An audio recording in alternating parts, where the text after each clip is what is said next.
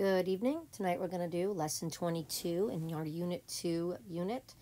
Use division and the associative property of multiplication to find factors. Here's a picto that shows different trees and how you can display them to show the groups of these trees, like how many trees we have all together.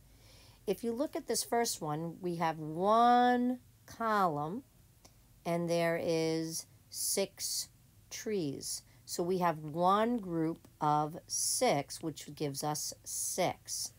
Another way of doing it is that we have 2 columns of 3. So 2 times 3, 2 groups of 3 gives us 6. We have 2 rows of 3. So that's 2 groups of 3, another way of showing it. And then again down here we have one group of 6 equals 6. These are different ways of showing how we can group numbers together to get a product. And it's an array, and it's the same thing when we want to use the associative property. We can mix up the numbers all different ways and still get the same answer. We can do it in addition and multiplication, and tonight we're going to be doing it in multiplication. So let's get started. In this example, 42 divided by 3, we're going to see if 3 and 42 go into it evenly. And we want to, this is basically saying, is 42 divisible by 3? Will it go into it evenly? Is it a factor of 42? Remember, factors are numbers that we multiply together to get a product, the answer to a multiplication problem. So if we use our method of number bonds, and we put 42 here, and we want to break up 42, where 3 can go into it, well, we need to pull out, and 3 can't go into 40, but it can go into 30. It's the closest we can get. 42 minus 30 gives us 12. So now if we can see if 3 goes into 30, is 30 divisible by 3? If we divide by 30, we're going to get 10. And if we divisible by 3, we're going to get 4. So the answer is 14. So yes, 3 is a factor of 42.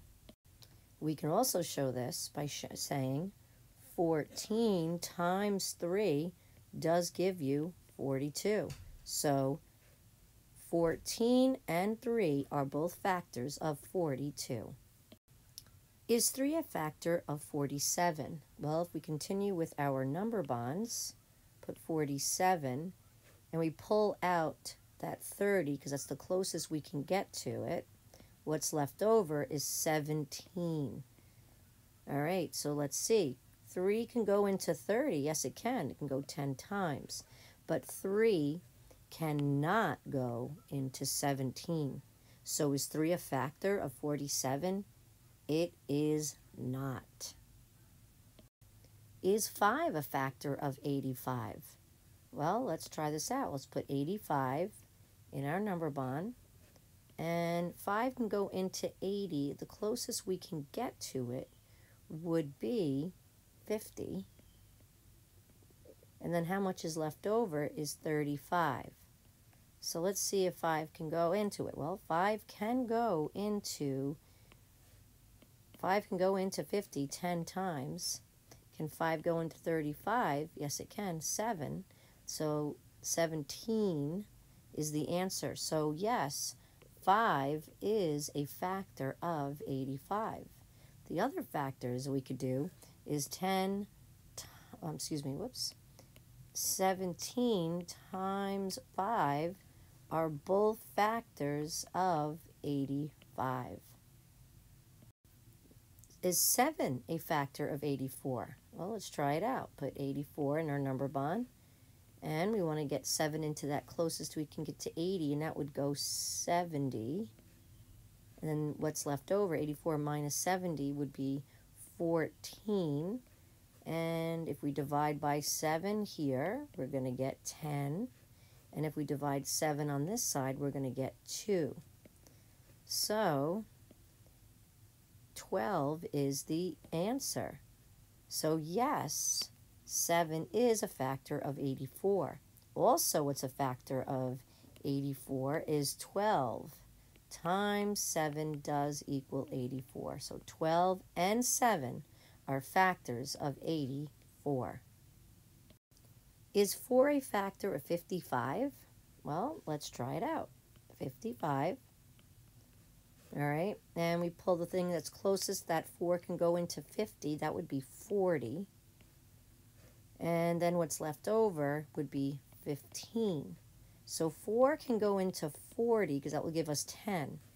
But nothing times 4 gives us 15. So 4 is definitely not a factor of 15. So therefore, 4 is not a factor of 55.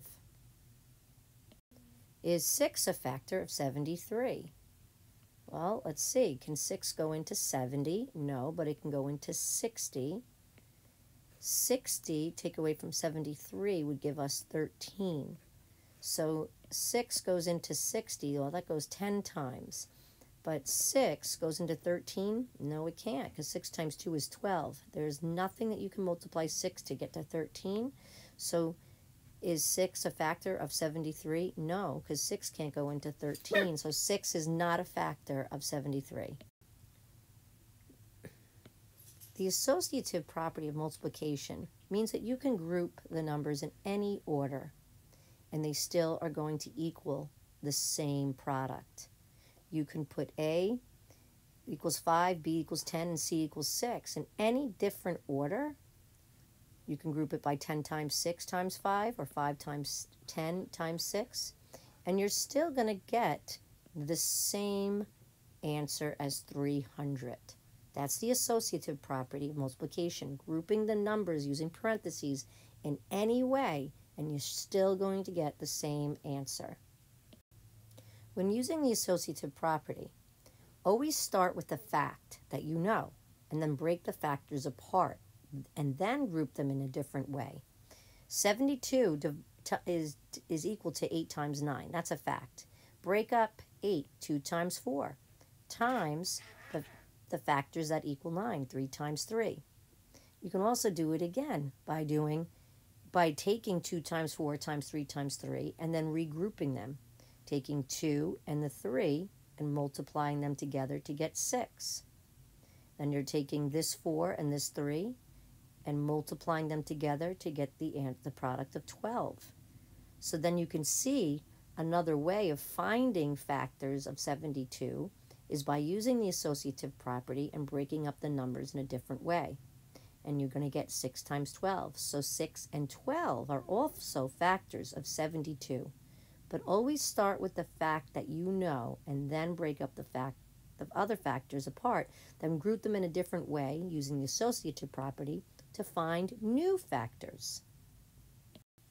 Okay, 72. My fact that I know right off the bat is 6 times 12. But I got to find other factors of 72.